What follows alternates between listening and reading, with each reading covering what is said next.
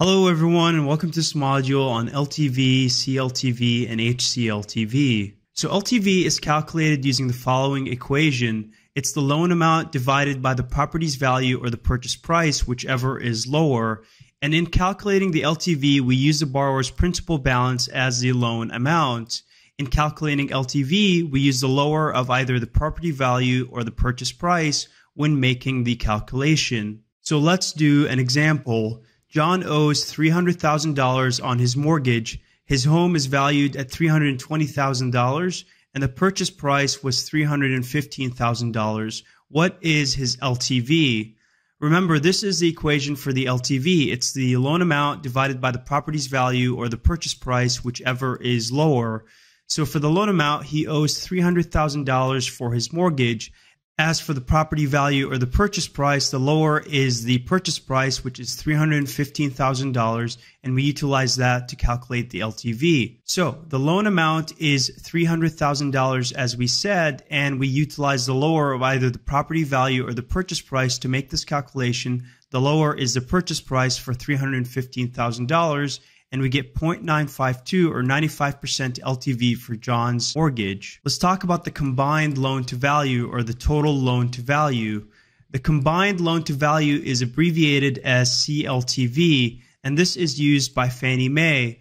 On the other hand, the total loan to value is abbreviated as TLTV, and this is used by Freddie Mac.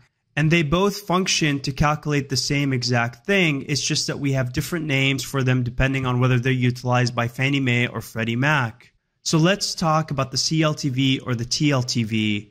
To calculate the CLTV or the TLTV, you grab the first loan amount plus the second loan amount and divide it by the property value or the purchase price, whichever is lower. So the CLTV or the TLTV is calculated in the case that there is more than one lien on a property. And if a subordinate lien is a HELOC, we utilize the amount owed on the HELOC, not the HELOC limit. You'll see what I mean here in a bit. So let's do some CLTV or TLTV practice.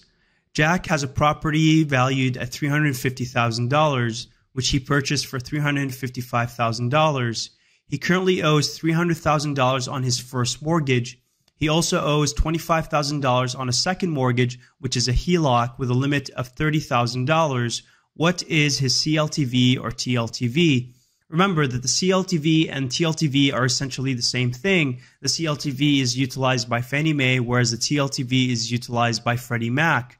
So remember, the equation for CLTV or TLTV is the first loan amount added to the second loan amount divided by the property value or the purchase price, whichever is lower. So let's take a look at his first loan amount. His first loan amount is obviously $300,000. Remember, he currently owes $300,000 on the first mortgage. His second loan amount is the HELOC loan amount.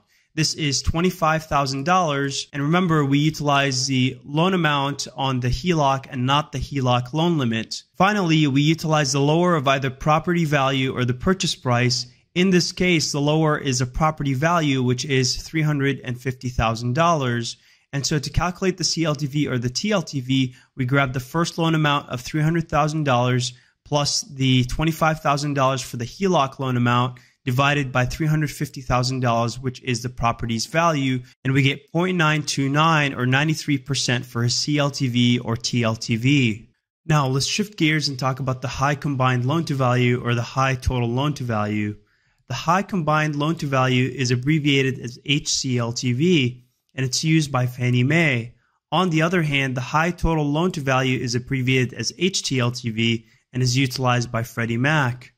So let's talk about the equation for the HCLTV or HTLTV. The equation is the following. It's the first loan amount plus the HELOC limit divided by the property value or the purchase price, whichever is lower. So the HCLTV or HTLTV is calculated when there is a HELOC taken out on the property that is still in the draw period. So let's do some HCLTV or HTLTV practice. Jack has a property valued at $350,000. That's the property's value, which he purchased for $355,000. So immediately you want to take a look and see what is lower, the property value or the purchase price. So in this case, it's the property value that is lower, and that's the value that you're going to use in the calculation of HCLTV or HTLTV. He currently owes $300,000 on his first mortgage. That's the first loan amount that you will insert into the equation.